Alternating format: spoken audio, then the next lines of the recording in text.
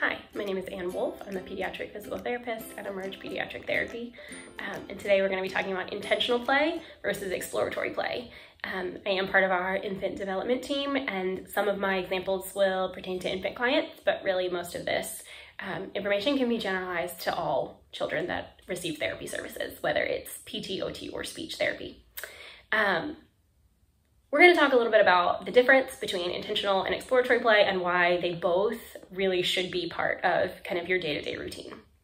So here at Emerge, we work with children of all ages with lots of different diagnoses. And one of the things that we talk about with all of our families is home programming. And that looks like intentional activities that you can take home and do with your child in between therapy services. We know that home programming maximizes kids' ability to meet their goals here, and it really is what pushes them forward in terms of functional development of skills.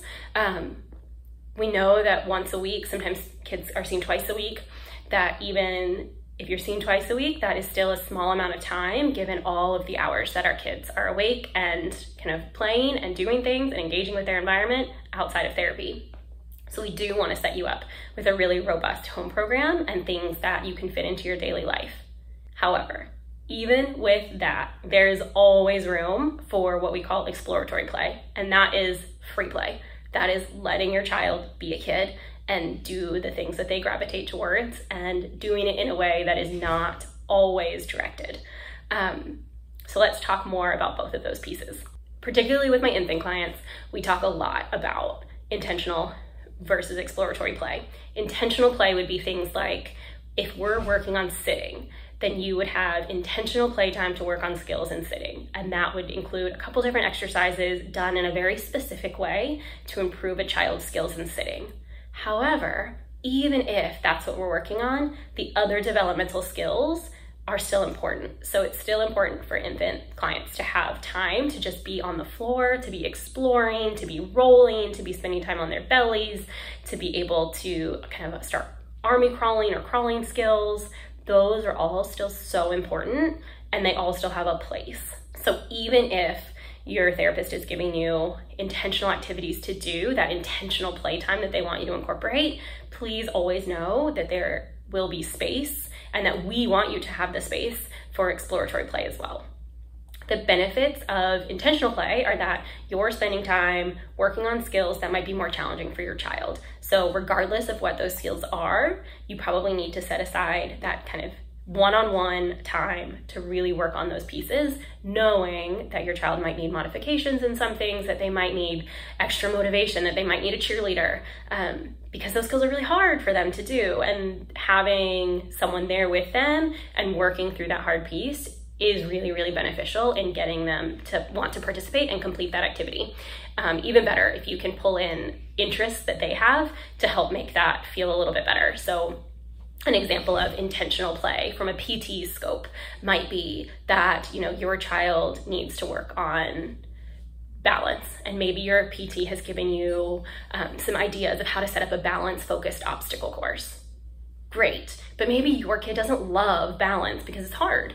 But maybe you can pull in something that they do love. Maybe they love Transformers, and you can kind of give it a Transformer theme and maybe pull in some Transformer action figures, and they're gonna maybe move the Transformer action figures through their obstacle course as they do the obstacle course. And at the end of the obstacle course, they're gonna collect all those Transformers, and then they're just gonna have like a Transformer battle at the end. And maybe that would make them motivated to participate in that. And maybe if you do it with them, then they'd be even more willing to participate in that. That would be intentional play. You are pulling in activities given to you by your therapist to work towards goals that are challenging for your child in a way to help develop and grow their skill set. That's your intentional play. Exploratory play would be giving them the space to just play with their Transformers however they want. Does not have to be directed. It is however they choose to play with them. And that is a different way to play than it would be if it was directed and intentional. Both of them are still good. They both have their place. They both still need to happen. Sometimes the timing of them can feel hard to do when you have a busy schedule, especially if your child is in school, but there are benefits to both.